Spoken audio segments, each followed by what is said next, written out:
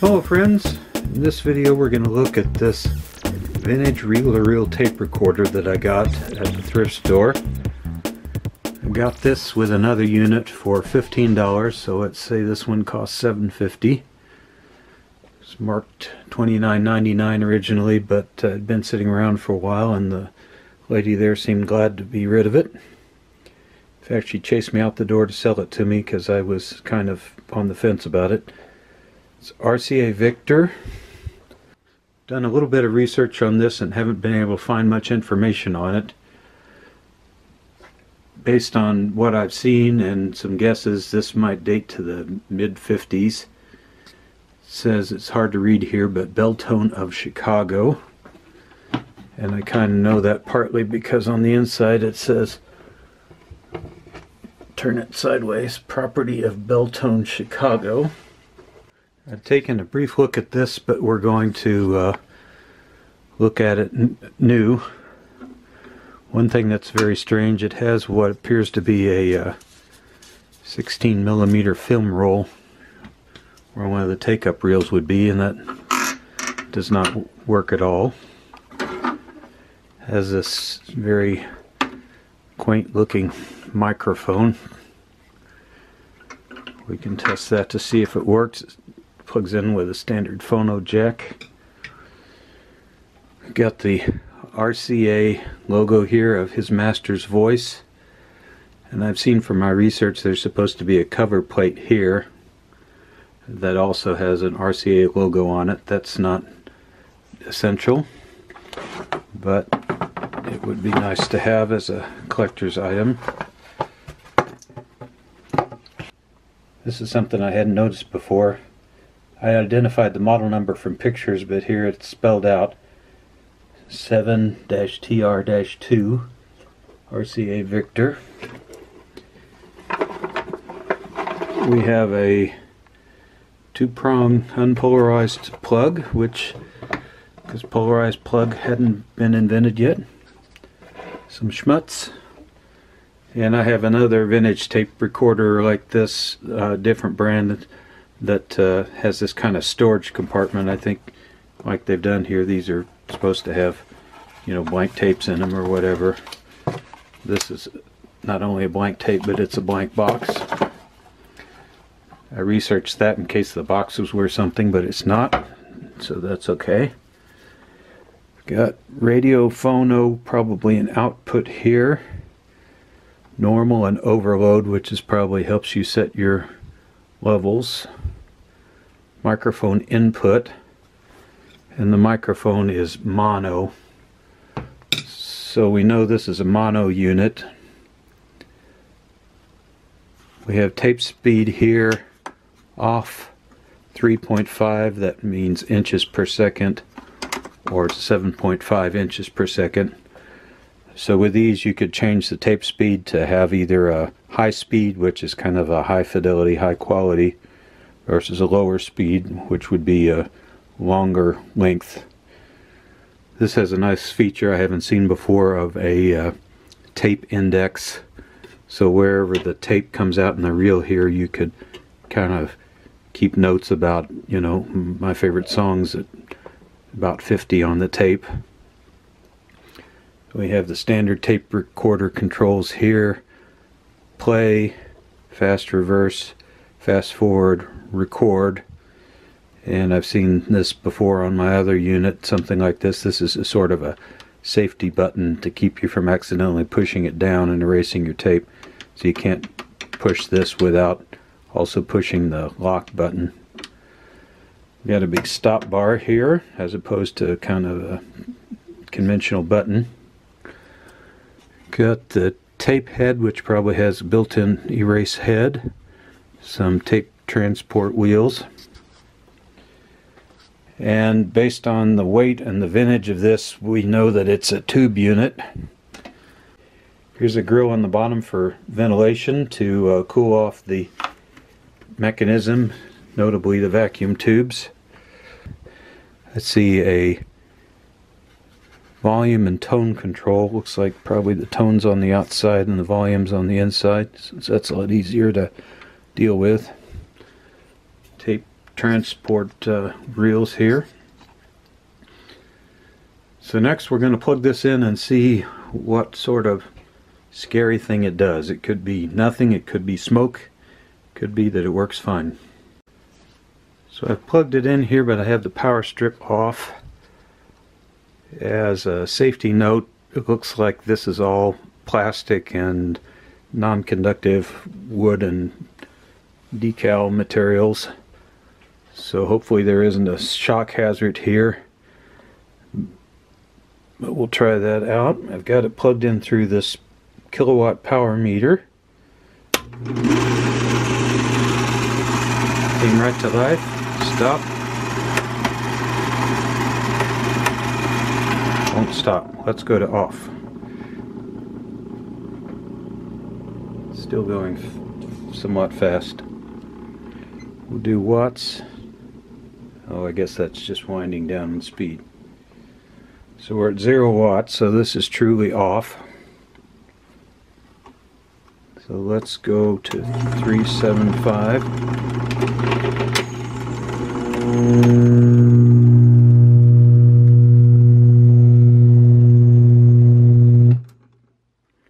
Well, that's quite an adventure. Makes a nasty hum. So it looks like this has multiple problems.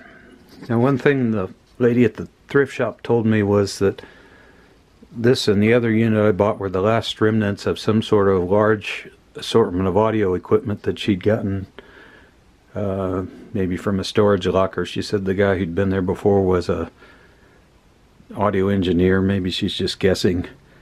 But anyway, my thought is that this probably didn't work, or else he, would have fixed it, or maybe it would have been a side project. So I'm going to turn that on again at the risk of more nasty hum. Let's see if we can get our watts. 100 watts.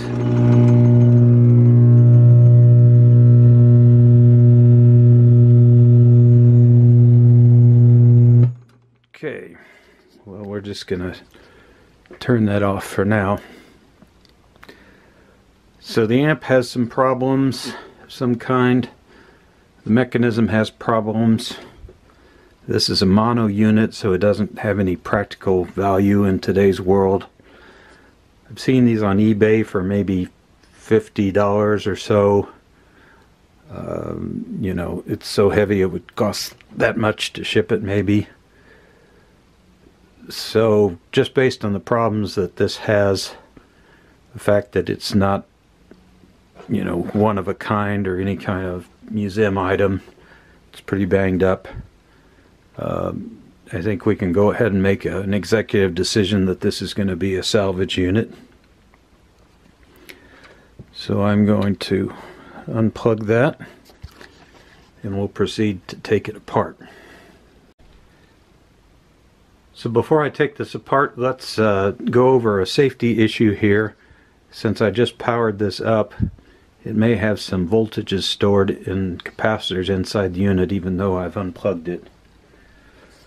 So I'm going to be careful not to touch anything as I take it apart, and then to discharge the capacitors.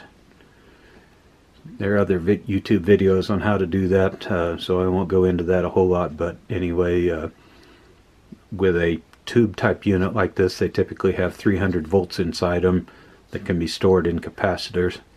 So they can be dangerous even when they're totally unplugged. So for comparison, here's the gutted remains of a Voice of Music tape recorder that was a better one from maybe 5 or 10 years later. This one was stereo. I took the mechanism out of this one and left just the tube amplifier, which needs to have new capacitors and tubes replaced and things, but it has some potential. That's kind of a long-term shelf project for now. Now, it isn't really obvious how to take this apart. There are screws on this bottom grill, but that's probably not going to do much of anything except maybe take off the bottom grill. We've got another grill here on the side that I hadn't noticed. Looks like these are the main screws that would have been in there that the previous owner already took out. So I think it's going to be matter of just kind of lifting this out as a unit. So we'll try that. Tried pulling this out as a unit and that didn't work. It's caught on something here on the front, and I suspect what they've done is hidden some screws underneath here. So this might be kind of a thing that you take apart in layers. I guess I won't worry about marking this up too much since it's no more. So here's one screw here. There's probably a matching one under here. Yep. Pull those out. I'm guessing once I take this plastic plate off, there's going to be more screws holding it into the overall cabinet. So these screws here are just holding down the plastic piece basically. That's the guess anyway. So that pops off quite easily. Okay, so here are the larger screws that I was thinking were holding the overall unit down. There might be more, but I think these probably have to do with what's going on here. While we're at it, let's look at this control mechanism. We've got a stop bar, and the way I've seen this work on the other tape recorders of this kind of general vintage is, you know, this is a day before there were any microcontrollers, obviously, so everything is mechanical. And with these switches, you're not just turning something on, you're actually moving something around. They're pretty hard to move.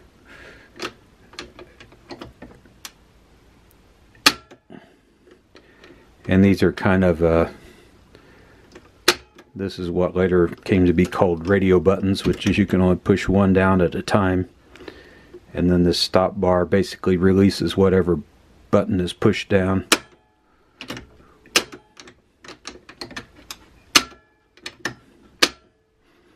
So something like this has not only the electronic part of the tube amplifier and the magnetic heads and the mechanical part of the transport mechanism, but it also has some clever mechanics as far as the rest of it goes. You can see here we've got a detent here that gives us a nice mechanical feel of where you get to each setting. So here's the mic input and the radio phono output that we saw earlier. I guess they call it, yeah, radio phono. So we'll take these screws out. Looks like this one is stripped, but I might be able to come up with something on that. Turns out this one that was kind of partly stripped and the head is easily taken out. So okay, now I'm ready to try to lift this unit out again, out of the chassis. Just broke this little light bulb by pushing sideways on it. That's not really a tragedy, but it's shows that I should slow down and be a little more careful, I guess. So I tried lifting this out, and it's so heavy that I decided to just kind of put it up on the end here and sort of pop it out.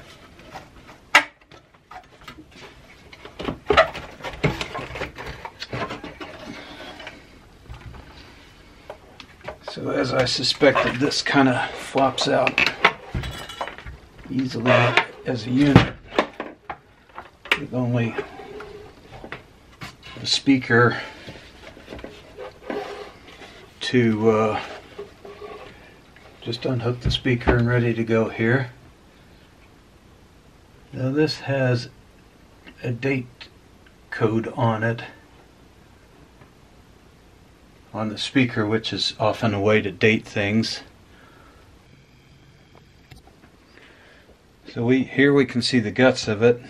Motor, which, as I've seen before, this is probably some type of synchronous motor that gives it its time base so that the tape is recorded at the proper speed. Includes a built-in fan. You can see down here that the tape head is revolving in the current setting. There's probably some sort of clutch that goes with the buttons that locks this in and out and moves these wheels around. So basically all of the rotary power of this is coming from this motor, including the fan. Then the other elements are run by the same motor but with mechanical switching in effect to, here's a brake mechanism. Brakes and clutches basically transfer the rotary motion of the fan around to different settings. You can see here this is a connector. We've got what appears to be a fairly simple tube amplifier. That's going to be basically our value added here, as well as maybe the speaker has some value. I kind of don't think so, but it's possible. Over here on this unit, it has a large hole here for either construction or possibly maintenance purposes, or really both. Now we've got this speaker entirely separated, so this is nothing but a box speaker and this vent grill, which is essentially part of the box. Okay, I've unscrewed the speaker. Here it is. This is the big feature here. This number 274621. The first three digits are the manufacturing code, and the last three are the date code. And if I remember correctly, this would translate into year 6, so I'm gonna guess 1956. You have to kind of know the prefix on that. And then week 21 of 1956. So that makes sense with what I've seen online. This is from about 1956.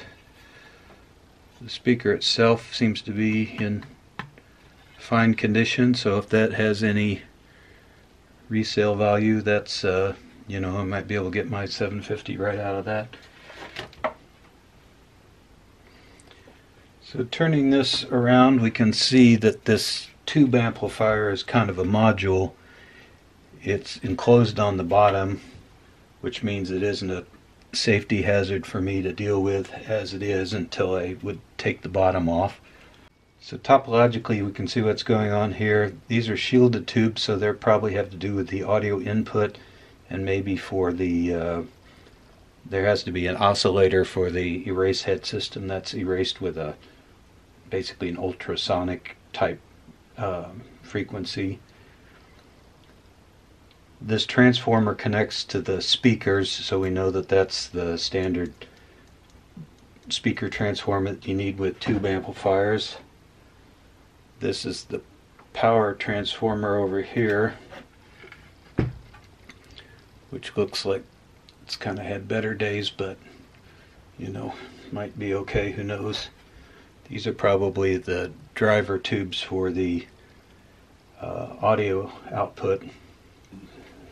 Since this is modular, I'm going to go ahead and pull it off, and you know, we may have a standalone tube amplifier that has some value. Got one little connector here. It's 3 prongs. Pull it off.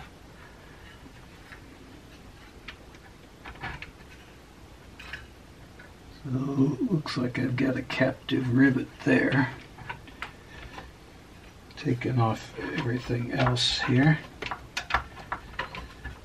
I opened up this, I took off this bracket here, but that opens up the end.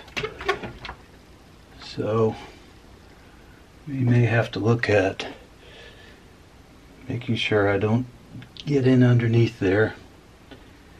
This mechanism relates to the off and speed control.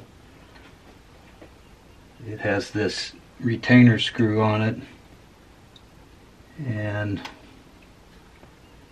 you have to figure out some way to free all this up. Looks like essentially this shaft is goes to a power switch that's built into the amplifier module. So looking at these three prongs here, this is a kind of a heavy cord. It looks like it goes to the motor and switches it to either the high speed or low speed. And then the forward or reverse is probably run by mechanisms involving the belts and cams that are here. Actually, maybe I'll just pull that off like that. Okay.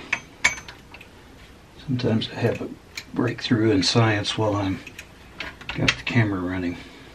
So this tab is kind of holding it down. I'd be able to lift the whole thing off. Oh, let's see, there's a connector over here that has to do with the audio jack and input of some kind. There's probably another one somewhere. This is a kind of greasy, nasty stuff that may have made sense in the 50s, but it's not that much fun now. So I'm kind of held in at the moment by at least this radio phono output. It's got this screw holding it on.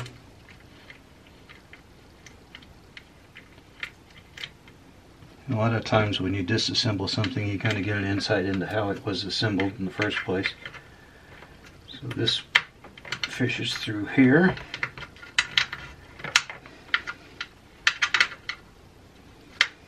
I'm excited about the light bulb. Okay, that'll snap off. So we freed up that assembly. There's a little hook there. So I think I've got this amp completely freed up. I'm going to be careful not to stick my hand in the end here. See if we're ready to lift this out yet.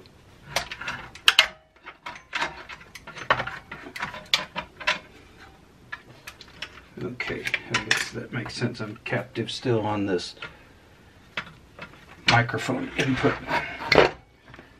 which is one of those things that's obvious in retrospect.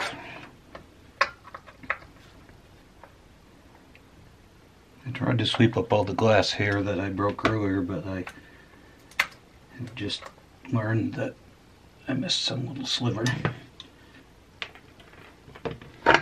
Okay, now I think we're really ready to take this audio amp out.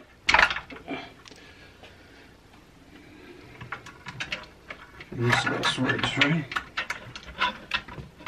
Oh, yep. Now we've got lights to deal with here. This is kind of devious. They put this screw down inside here, so you have to undo this little basket thing that goes with the microphone. Okay, third time's a charm. Let's see if we can take out the amplifier assembly. Hopefully without breaking any tubes. Anything else? Okay. Yay. The amplifier assembly is free. Here it is.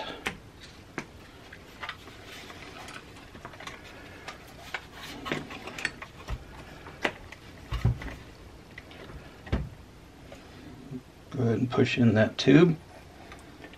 Okay, so I'll do a little cleanup here, then we'll proceed. So now that I've got the amp out, let's pull these tubes. This one is 6AQ5. That's probably an audio power tube. This is probably also 6AQ5. Let's see. Oh, this may be a rectifier tube or something. 6X4. Here, if we're really lucky, we've got the coveted 12AX7. 12AX7. So, as predicted, this one I'm guessing is also 12AX7. 50 79 or 5Q79, I'm not sure. For those of you who are tube aficionados, you may know that 12AX7 is the very widely used guitar preamplifier tube nowadays, so it's still in demand. If this one works well, it might be worth about $12 just by itself. The rest of this, including the amp, probably isn't worth much. The power transformer may be worth a few bucks. I doubt that the other tubes are, but we'll look those up and find out. For reference, here's a shot of the mechanism with everything pulled out that's electronic. And I realized later on that this is probably actually power input to the amplifier, because the power cord goes in here and distributes to the motor and this switch. So I'd have to look back on my video to find out what switch this is, but it must be the off and speed control switch. So I was wrong on my guess on that earlier. We'll figure out what these three are. Maybe a hot, neutral, and ground, so to speak, even though this is a two-conductor plug-in. This may also include inside the amplifier, the dreaded death capacitor, which I think was typically used on these designs that had two prongs from before the three-prong era, which might have been in the 70s or 80s, I'm not sure. Now another thing, tube amplifiers of this era typically include a little diagram of the tube placement to help you self-service those if you wanted to. So we see that here. This is pretty dirty, but looks like the tube couldn't read the number on is 5879. So let's try to get a better view of the tag. I might have to pull that out to photograph it well, but anyway, it doesn't have any date. It has a serial number RVG005497, and the model is 7-TR-2 RCA Victor Victrola tape recorder. Says 100 watts, I believe. I've gone ahead and taken off all the mechanical pieces off the main assembly here. I put it on top of these boards, and we're going to try to run it from strictly a mechanical standpoint, pushing the buttons, and see how the gears and clutches and things work. For safety, I'm going through this power strip, and in particular this isolation transformer that I built in one of my early videos. I've got a watt meter here where I can see what the wattage is, so I can turn this on and off at either this point or this point and then see the wattage. Now the wattage capability of this is approximately in the 60 watt range, I believe, but really the only thing we'll have running is this motor, which is probably in the 10 watts or something. We'll find out. And as an aside, these mechanical pieces actually might find some future use, in particular with the amplifier that we looked at. This little box that originally held the microphone might make a nice little project box. I see there's a probably 50-year-old fingerprint on it. It's got this electrical tape on it, which is held up rather well for actually more than that, 60-70 years. For reference, here's a good shot of the ID plate. I tore that out of the case, and I've since thrown the case away. I'm going to turn this on for the first time since it was all one piece. And as you will recall, the motor ran no matter what the switch setting was. So to give you the upside down view, this is the stop bar, which should stop any mechanical rotation. Now I believe the motor and the fan would run anytime it's powered on. I don't remember if it's an on-off state or not at the moment, but we'll find that out. So to start with, I can just turn on my isolation transformer and then my power strip. We'll see what happens. Nothing so far. 0 watts. So we'll assume it's turned off. Got the power strip turned off. But let's look at this off switch, in particular this mechanical area here. You can see this is a cam that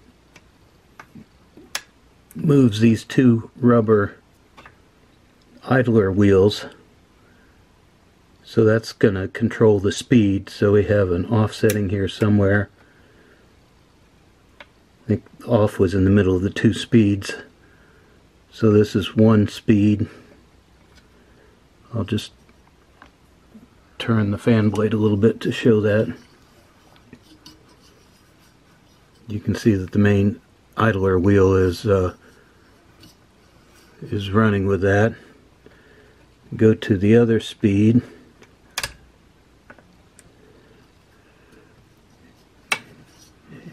And this bottom idler wheel is engaging. So that has to do with speed. The engagement of the wheels probably doesn't matter at all in the off position. Get a nice good click there. There's a mechanical part here that has to do with this switch.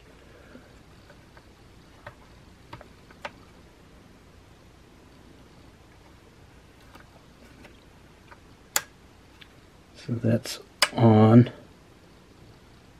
and off, I guess. I don't know. We'll find out. I'm going to try the different settings on this until I find one that runs in one direction or the other. If we go all the way in one direction, we're going to expect this top idle wheel to move around as the fan. So here we turn on our power strip.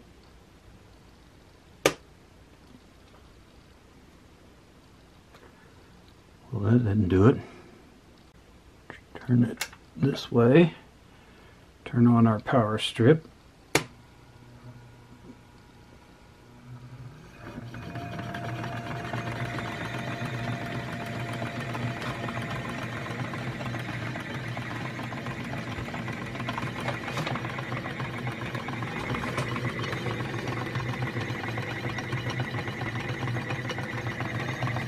So we've got a lot of things running here. Let's look at our watts. 80 watts, probably at the limit of what my isolation transformer can do. So we're going to stop there for now and see if oh, I see this wheel is catching underneath. I can feel that.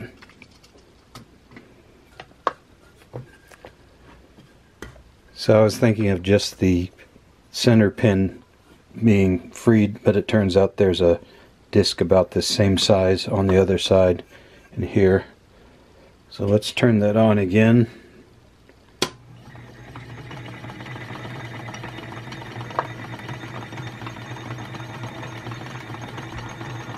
So here the spring is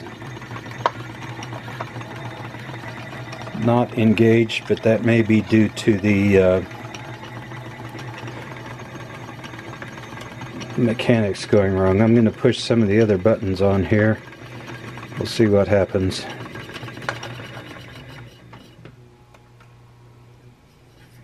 So here it's kind of gummed up. This whole mechanism might need to be lubricated. You can hear the motor's humming, which means it's struggling and it's not quite getting there. It goes if I give it a little help. So I'm going to push the stop bar. We'll go the other direction. See what happens. Motor needs a little help again.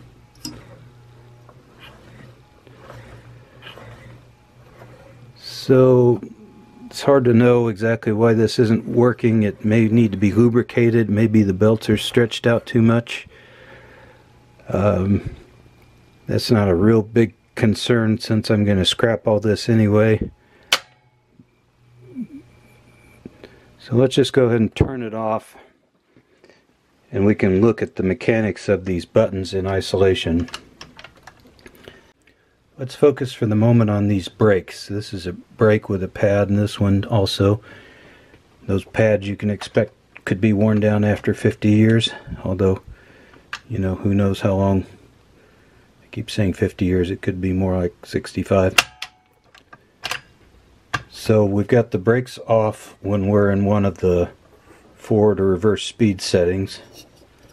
I'll just turn the little fan blade to kind of make everything go.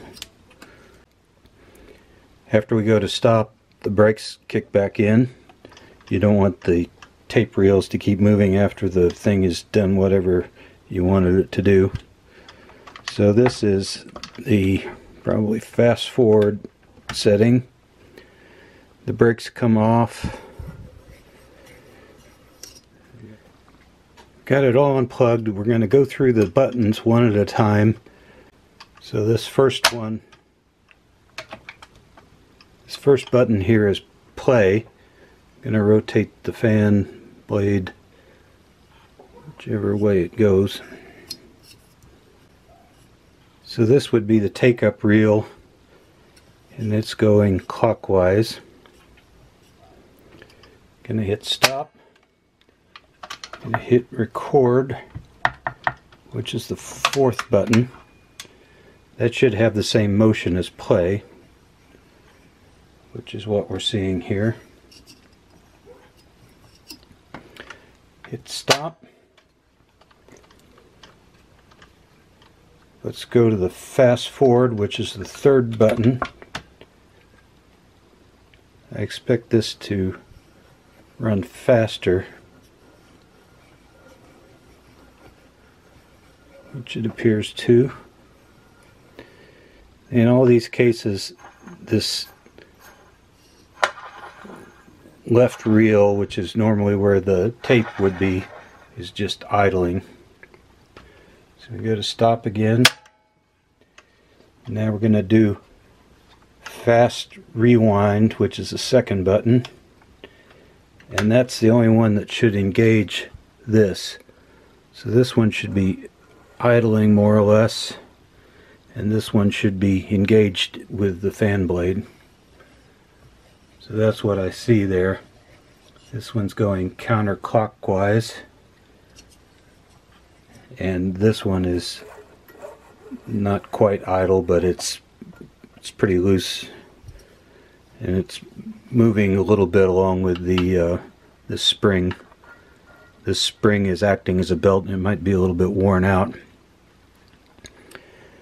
but that basically all works as intended. So I think the mechanical problems that this had relate to its lack of lubrication and maybe stretched out belts. Since I'm going to salvage it anyway, that doesn't really matter to me. So we still got a mystery to solve here for this 3-pin connector. This went into the amplifier originally. I thought at one time it was power, but this is a braided signal pin apparently. So I think we'll just tear that down as we go. Another thing I noticed here that's quite unusual to me when I first saw it, we have cast iron here and in some of these pieces. This is an idler wheel that gives it rotational inertia and also works against these rubber wheels here. But you'll notice we've got copper here. We've got a lot of copper here, here. A little copper on some of the other pieces here. Now in the 50s, copper was not nearly as expensive as it is nowadays. There's been a lot of demand for copper increase over the years. So they might have been able to be more generous with copper. It's easier to work with on a machining level. And I also wonder if, like on this piece, it may have a heat sink feature that basically spreads out some of the heat that comes off the motor. But it's also in a lot of the mechanical pieces. So the heat sink theory is not really the full story. Maybe it might be that as a manufacturing process they found this easier to work with to stamp out the machine parts and so on. So in the spirit of this channel, I'm going to go ahead and start taking this assembly apart. I'll kind of show it to you at each stage, and we can look at some of the mechanics inside here that are hard to see otherwise. But I think you've gotten a lot of the basics of it already. You know, in simplest form, we've got a lot of mechanical interchanges that are operated by the 5 buttons, including stop, that make mechanical linkages that turn a constant speed motor into different speeds and different directions on the reels. I've taken off this switch. Is the first thing, these 2 screws here. That just lifts right off. You can see that that engages with this little piece here, which I've been operating manually like that. We've got some power wires. Here's the power connector to the amplifier. That's worth keeping to go with the amplifier. This wire is under this copper hook, so I'll just bend up that hook and pull it out. I pulled up this hook and was able to fish this wire out. I'm not actually excited about any of this as a reuse piece that relates to the switch itself, so I'm just going to go ahead and cut all those wires. Now, as a little editorial aside, in my organ teardown video, I got one comment from a viewer saying basically, how dare you destroy this piece of history. And you know, the honest truth is that these things aren't really museum pieces, and I kind of feel like I'm saving it for history in the form of video in a way by tearing it down, because if any are in pristine shape they might end up in a museum. But if future historians want to find out how you made a tape recorder in 1956, now you know. Now we've got our power plug saved for the amplifier, which I've got on the shelf. This little power switch thing that probably go in the trash. Really nasty old power cord. That'll go in the trash. And we can begin taking this motor assembly off of here. Here's a little piece I just took off. This is a little hook that held a bundle of wire. Nowadays you'd use tie wraps for that, but they hadn't been invented yet. Taking screws out here, and there was one nut. So we're going to lift this whole thing off, and hopefully pieces won't go flying.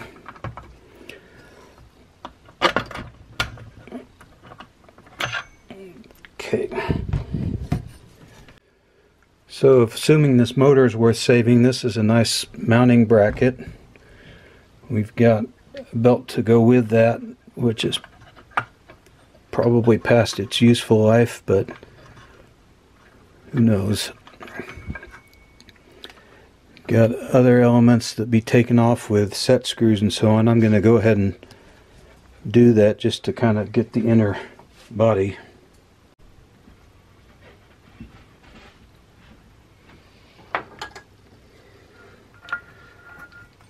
Take this little spring off.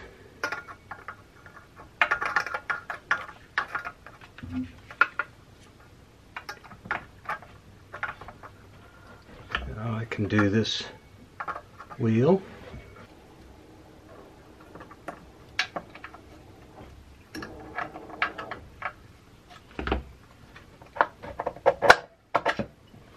Now I can do our other wheel on this side.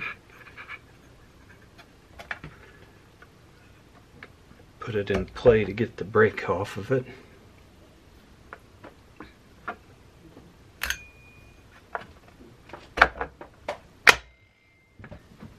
Let's go ahead and take this main one off. A couple of things to note here. This has a very nice chime sound that you may have heard throughout the video. Bell-like quality. Also, I realized, again, that something I'd realized in the previous video, which is this is not cast iron, it's aluminum. So I've got a magnet here, and the magnet sticks to what I thought was copper, but let's say it's copper plated steel. Maybe they decided to use copper plating for some reason. I thought that using actual solid copper was a little bit exotic, so that explains it. This is also a rare case where the very first Allen wrench that I tried was perfect. Okay, go a little further with that.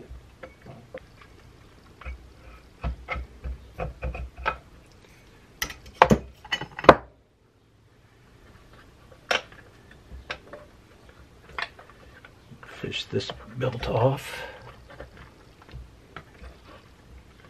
Going to go back to the stop setting to get that loose. So we're still wrapped around the axle here.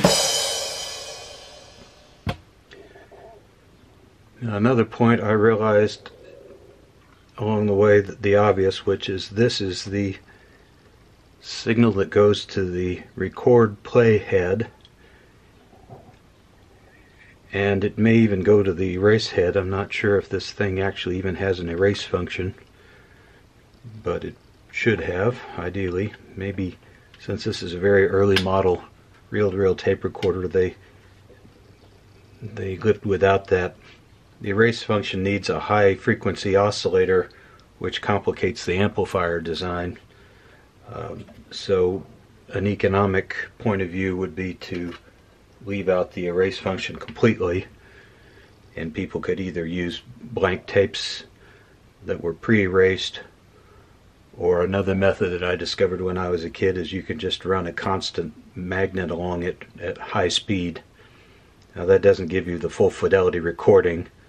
The high frequency erase head is required for full fidelity recording, but it's something that's potentially optional if you're willing to go with low fidelity. I'm going to loosen this one. So this is the post that held up the motor originally, along with these 3 cast posts. I don't know why they didn't cast all 4 of them. Maybe it was they needed to be able to put this in last after the rest of the assembly. We'll find out. So typically if you take something apart in the most simple, straightforward, logical way, you end up reversing the assembly process. Here I'm going to pry off some of these rings. I haven't done a lot of that before, so you'll see me fumble around with it.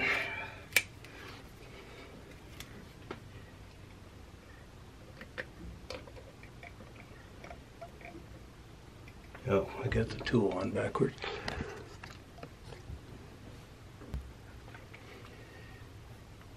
Tried to get these snap rings off with this cheap general use snap ring tool that I got at Harbor Freight. I needed that for my bandsaw belt video, but it turns out it's not up to the job. So Since I don't plan to reuse this anyway, I'm just going to take the old Dremel tool to it. So here we go.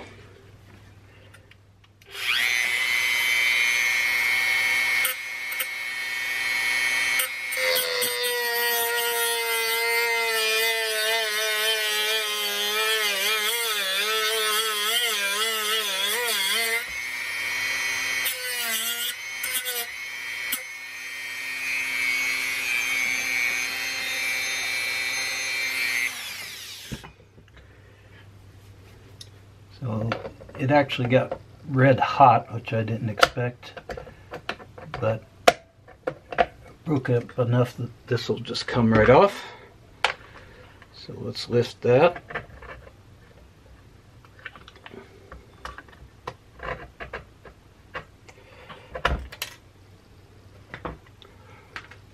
We can see more of this mechanism inside. So these brakes are operated on a lever and spring system.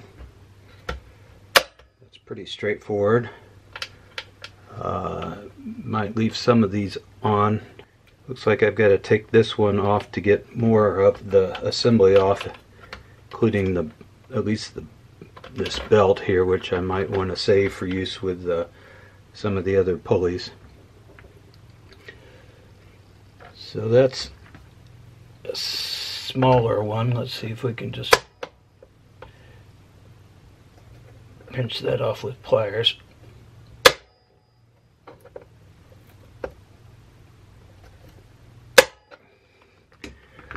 Okay, that isn't working, so we'll try the Dremel method again.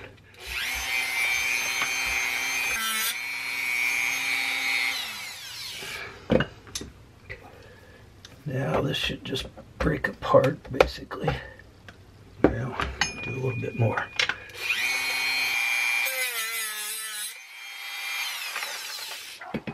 It's amazing how quickly that snap ring can get red hot under the tutelage of the Dremel tool. Okay, let's try to lift that up and see what happens. There's some springs over here. Not sure how far I can go without taking this other one off. We'll do what we can. That's enough to get the belt out, I think. Almost. A little persuasion there. Yay, there's the belt. Let's work the mechanism here again with a lot of pieces removed, so you can see it in action. So this first one is play. Let's play, stop, rewind, stop, fast forward, stop, and record, which should be mechanically the same as play. I think there may be some difference in terms of some switching element. There must be a difference, but I don't know if that's somehow purely electrical that goes through a switch. This is play. This is record. Oh, I think the difference is communicated through this. Let's try that. So this rod must activate a switch that's inside the amplifier, I believe, that goes from record and play. So from a mechanical point of view, record and play are basically the same, but from an electrical point of view, we need to amplify the signal that comes off of the recording head versus for play, versus sending in the input signal for record. Now let's flip it over and take out some of our remaining pieces. I guess it's worth looking at the mechanism from this side also. Play, reverse, forward and record. So this interlock thing is kind of very local to this button somehow, probably just right underneath there. So I'm going to take off the tape head assembly, which is probably the last thing of any real interest to me here.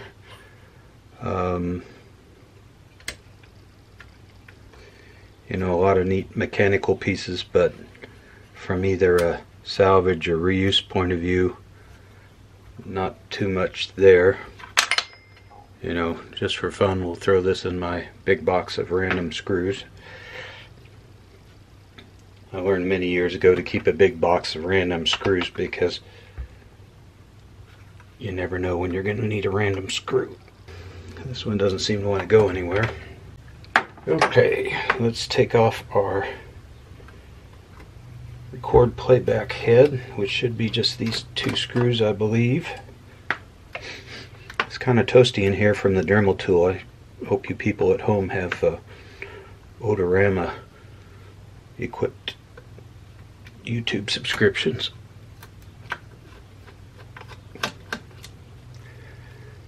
So that might be all, or there might be more.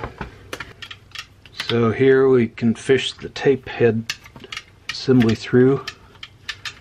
That's the kind of thing that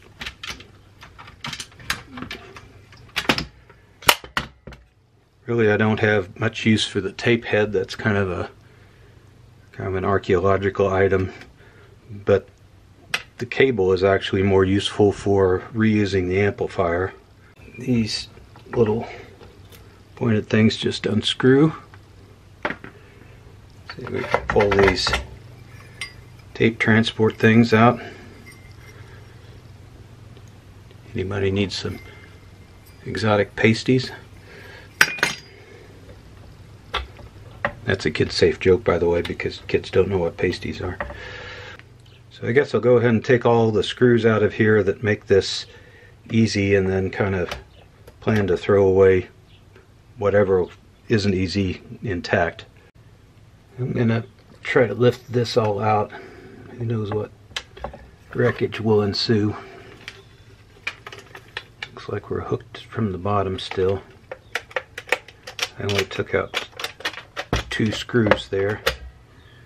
Let's go ahead and do these, and that'll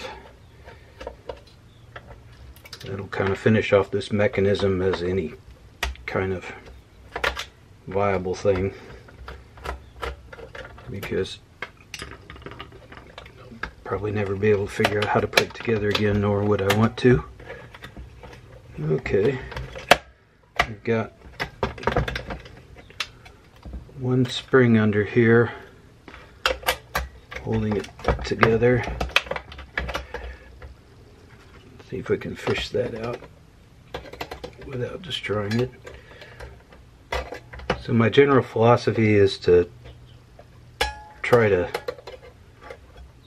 save things intact, such as a spring, small hardware pieces.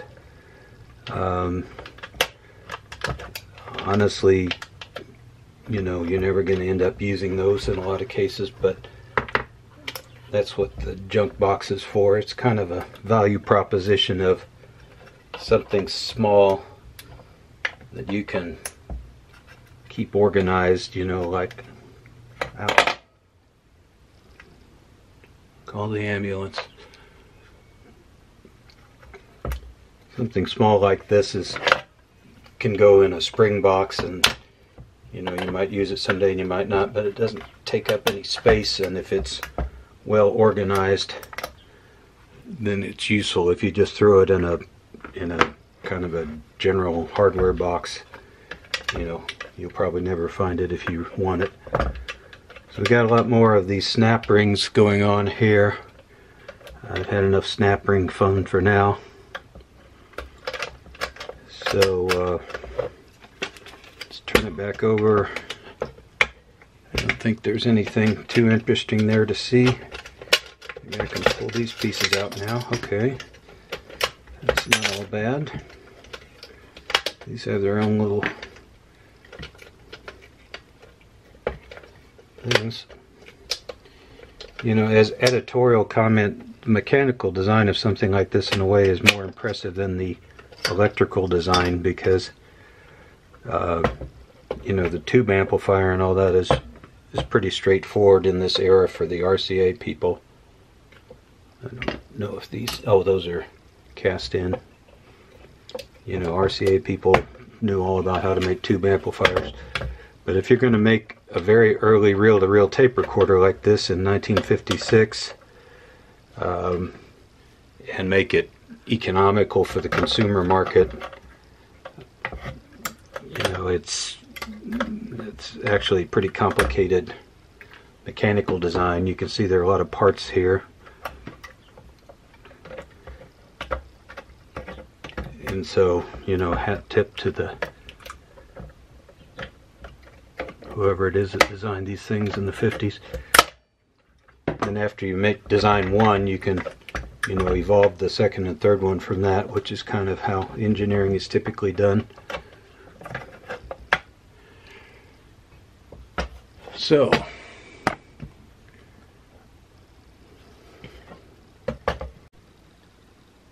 as you may have guessed, we're about ready to wrap this one up, but let's take a final survey of what we've got.